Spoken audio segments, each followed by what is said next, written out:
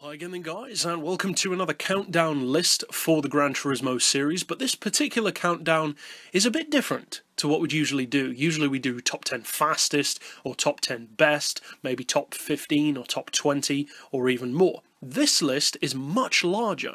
This is a 40 vehicle countdown, but the difference is this isn't for the fastest cars, this isn't for the best cars.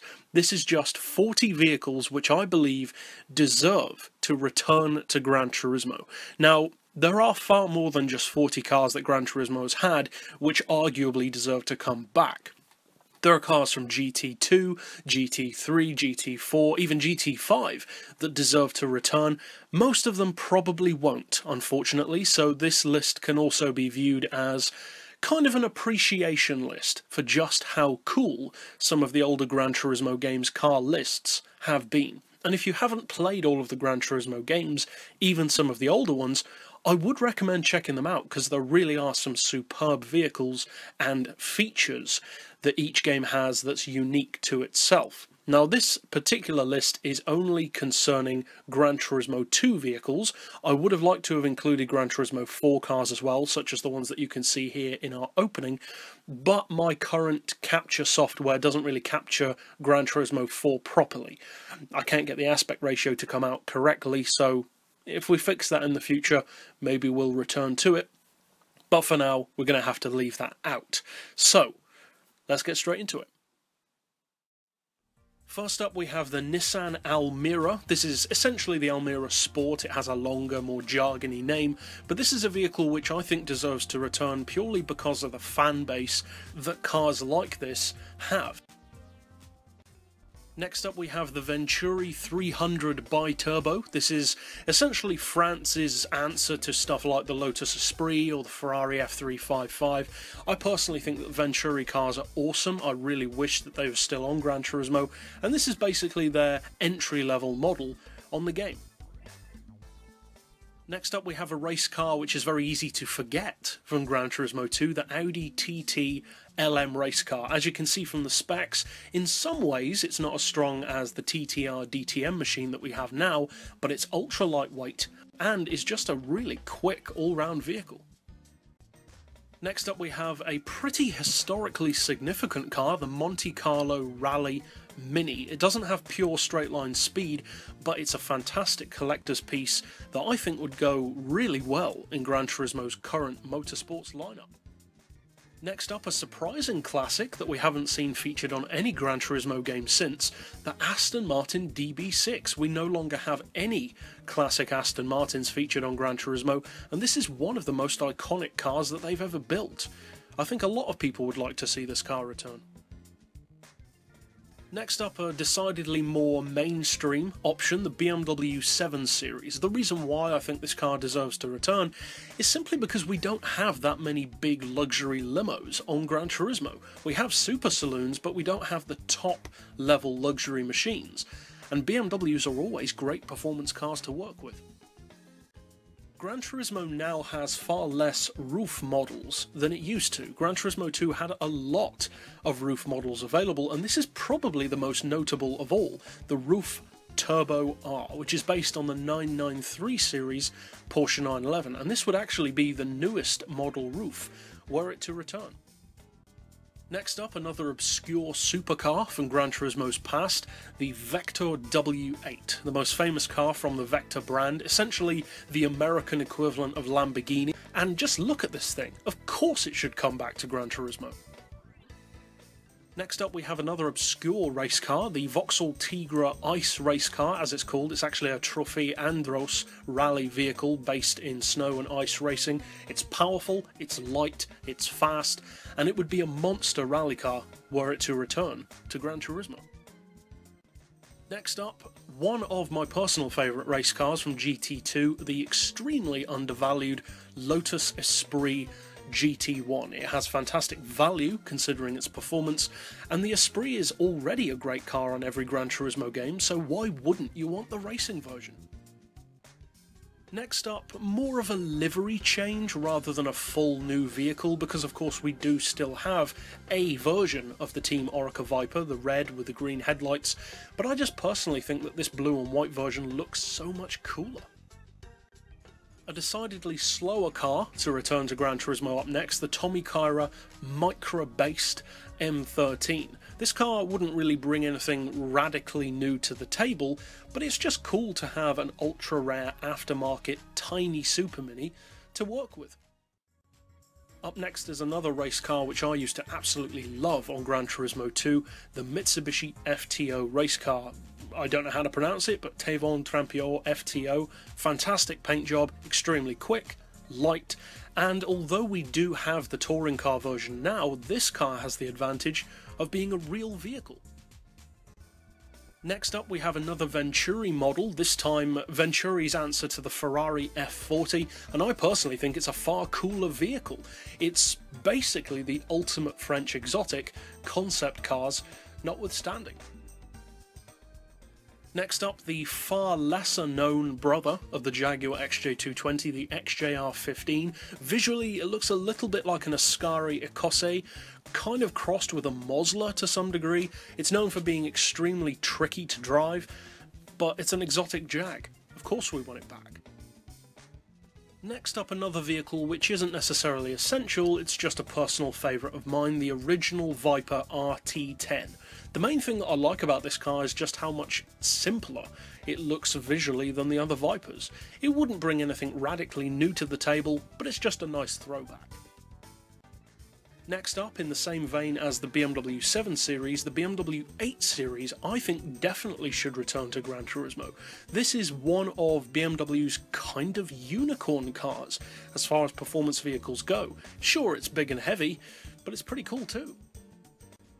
Next up we have another Tommy Kaira model, this time based on the pretty popular cult classic R30 shape Skyline. This car would be more for JDM fans in particular, but Tommy Kairas are awesome, and we used to have so many more of them than we do now. Next up, probably one of the most popular cars that people would like to see return to Gran Turismo, the road-going version of the Toyota GT1. It's not just a red version of the race car, it really is a completely different machine, and I think it's the best looking Japanese car ever made. Now we have a personal favourite of mine, the road car version of the Lister Storm. The race car is cool, but the road car has so much more potential, and up until the Brabus Bullet came out, this was the fastest four-seater car in the world. A slightly more obscure vehicle now, called the concept car on Gran Turismo 2, it's actually called the Dodge Copperhead. You could turn it into a race car with a race modification, and it was designed to be a more toned down baby brother to the Viper. That concept didn't reach fruition, but it's still a fun concept car. Next up we have another Vector model, this time arguably their best looking model, the M12. Again, America's answer to Lamborghini, looks very similar to a Diablo, but in my opinion, it looks even better. Another Tommy Kaira now, the R34 based Tommy Kaira R. Pretty simple name. The R34 Skylines on Gran Turismo are still superb, and this is an aftermarket exotic unicorn version. What's not to like? Coming up next is the only muscle car to make it onto this list. I am a huge muscle car fan, but the GTX from Plymouth is probably the most notable muscle car that we don't have featured on Gran Turismo anymore. Another Venturi again, this time a racing model, the 600LM. It's light, it's extremely powerful, and were it on the game now, this could give any of Gran Turismo's GT class machines a fantastic run for their money. Next up, one of my personal favourite cars from Gran Turismo 2, the absolutely awesome Lotus Elise GT1. You could race modify it into the racing version, but in my opinion, the road car version is even cooler. This would give cars like the CLK GTR, etc. a great run around the track and in a straight line. Another easy car to forget from Gran Turismo 2 due to the fact that it was in the Ford dealership is the Saleen SR Mustang. We still have the Saleen S7, but this is a racing Saleen, and it would allow Saleen fans, such as myself, to actually compete in that field of racing on Gran Turismo again. This car, of course, is still featured on Gran Turismo, the Nissan R390, but in particular, I want to see the return of the race modified version, not the Calsonic R390 that we have now, but the black and red version with the different back end, which I personally think looks far better than the blue Calsonic version. Next up, another car that is almost totally forgotten from Gran Turismo 2. We do have the Amuse S2000 GT1s, but this is a whole nother level. This is a pure racing GT1 version of the Honda. It's lighter than the Amuse, it's as powerful as the Amuse, and it was a lot more competitive than the Amuse versions are now. Next up, another favourite of mine. I love, and I mean love, the Daihatsu Cross 4 models, and this was a very unsung hero on GT2. It's expensive, but boy, this thing could shift. It could give any of the other rally cars a great run for their money on the dirt and on the road. Next up, another one of the speed kings of Gran Turismo's past. Up until recently we had the Speed 12 in its most dominant form. Now it feels kind of neutered. This original version though, called the 712 back then, is the concept version. You could even race modify it into the white and blue GT1 spec machine. Come on, of course we want this car back. Next up we have a car that was very important to me personally growing up with this game. It's the car that I always wanted to unlock, and when you finally do unlock it, it doesn't turn out to be that great, but it looks fantastic and would nonetheless make a very fun collector's piece. Next up we have a very obscure vehicle. You're probably thinking, wait a second, we have the Tomicara ZZ2. Well yes we do, but take a look at this car again. We don't have this car. This looks completely different to the Ascari that we currently have and has totally different specs. Another more mainstream choice on the list again, this is just a car which I think we could have a lot of sleeper fun with. The Subaru Forester is essentially a jacked up Impreza, and it has all the advantages going with that. Of course the STI version would be the ideal, but even in this form, it could be a potentially very useful car to have. Another absolute speed monster on the list now, one of the quickest cars from Gran Turismo 2, the Ford GT90, supposedly capable of around 235 miles per hour in real life. Imagine what this thing could do around Route X with upgrades. Another obscure model now from GT2, the Plymouth PT Spider concept. Not a mind-blowing car in any particular way, but it's an interesting alternative to your Lotus Elises and Vauxhall VX220s.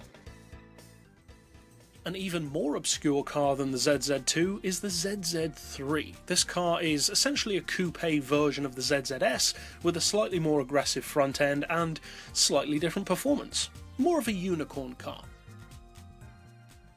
We return again now to Vector, but this time for the racing model. This M12 LM car would be perfect on Gran Turismo. You can just imagine this car going up against Lister Storms, XJ220 race cars, and all the rest. Another easily overshadowed model now. Not hard to see why. The Escudo was a monster and it always has been on Gran Turismo, but I personally prefer the Cultus. It's less powerful, but I personally think it looks better, it's easier to drive, and it's still ballistically quick. And finally on the list, it won't be a surprise to anyone who's familiar with my channel, the Espace F1. This is the car which by far I want to see come back to Gran Turismo. But that's it overall for this particular list. If there are any that you would like to see return, I would love to hear about it down in the comments, and for other top 10s and top lists in general, you can subscribe down below or check out the playlist at the end of this video. But for now, as always, thanks for watching.